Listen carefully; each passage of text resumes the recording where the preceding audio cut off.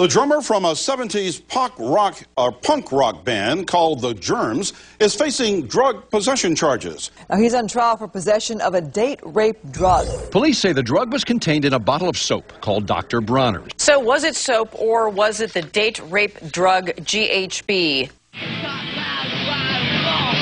The Germs have been rocking for years, but last week, drummer Don Bowles took a time out, courtesy of the Newport Beach Police. The van was searched, the soap was found, it was allegedly tested, it was said to be GHB, I was arrested. Yep, it's a case of soap taking on germs. All the while, on.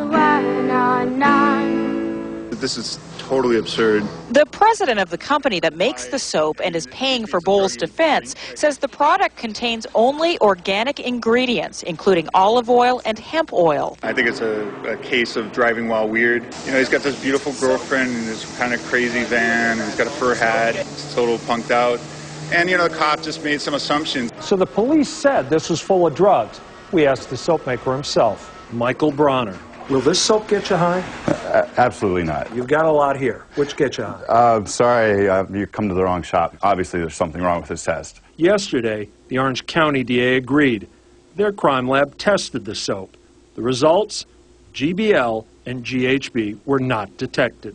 All charges dropped. Why would someone put drugs in soap? You can't drink soap. So we paid Don's bail, got him a lawyer, and ordered the drug test kits that the cops said they used. We figured that the crime lab's testing, which is much more rigorous than these kind of notoriously unreliable field test kits, was going to exonerate Don. We did some testing and found out that not just our soap, but all soaps in the world will make a false positive, as will a fair number of deodorants. Let's take a look at that. Yeah, pour in whatever substance it is, I think is GHB. Close this, break the ampule, and if the liquid turns green, like an emerald green, then it's GHB, supposedly. And if it's red, then it's a negative. It's not GHB. So let's see what our soap does. Got television, got supervision, no shit for you. It's organic, it's fair trade, 5 generations of wisdom.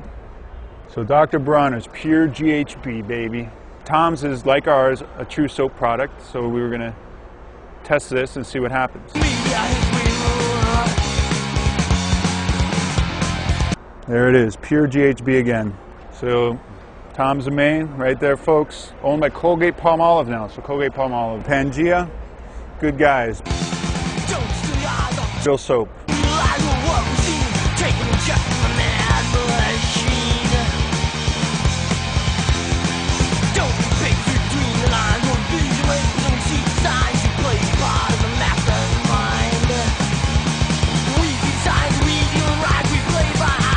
Dr. Bronner's Magic Soaps, you know, we're a true soap. We're talking about true soap versus fake soap. So in a true soap, what do you got going on?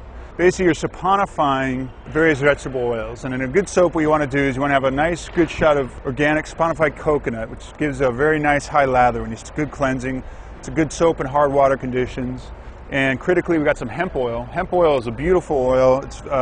It's an 18 carbon chain oil with a lot of omega-3 fatty acid.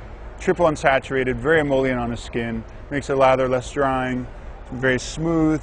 Basically, there's nothing more elegant than a properly formulated soap. It's just the most beautiful lather, it's great skin feel, great after feel. The number one thing that makes people react to cosmetics are preservatives. They're basically there to kill life. Soaps are naturally self-preserving. You don't need synthetic petroleum preservatives. So now what makes a fake soap a fake soap? It has instead detergents. There's many different kinds of detergents. There's more ecological, more plant-based, and then there's pure petroleum. And then there's this whole middle range of hybrid petroleum and vegetable. So Dial, we've got the primary surfactant ingredients, sodium Myreth Sulfate, ammonium lauryl sulfate, decoglucoside. Okay, well, what do you got there? So sodium lauryl sulfate, that's the #1 ingredient. Well, it sounds kind of natural because it indicates lauryl alcohol from coconut. But the ETH is the giveaway because that tells you that there's a ethylene oxide has been attached to the lauryl alcohol. So basically what you've got a coconut fatty acid chain with a whole bunch of ethylene oxide from petroleum attached to it. No shit for you. Me a blip, me a hit with.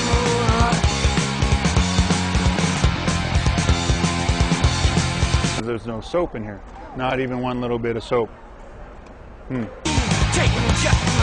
Soft soap.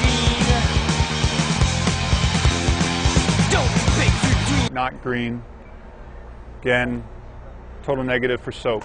We have no soap. There's going to be no soap in Nature's Gate liquid hand soap. Sodium C1416 olefin sulfonate. Well, that's a pure petroleum surfactant. There's not one molecule from a natural source there. No. See? No soap in Nature's Gate liquid hand soap. Nature's Gate Organics liquid hand soap has no soap, which means detergent, which means no organic. You can't make detergents out of organic anything. It's petroleum and conventional vegetable feedstock. Naturally antiseptic and gentle.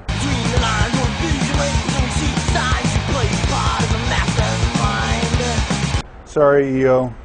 No soap in EO hand soap. Jason, pure, natural, and organic soap.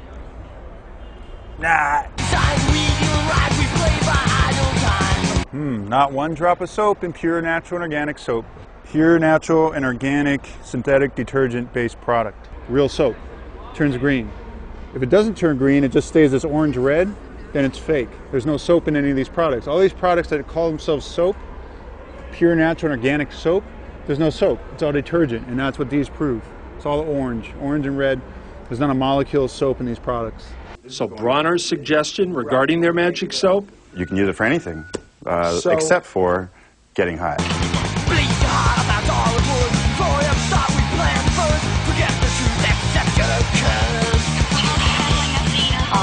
The observations of... Maybe just are able to predict we're paying a high price for it. And trying to decide which patient gets the most of it.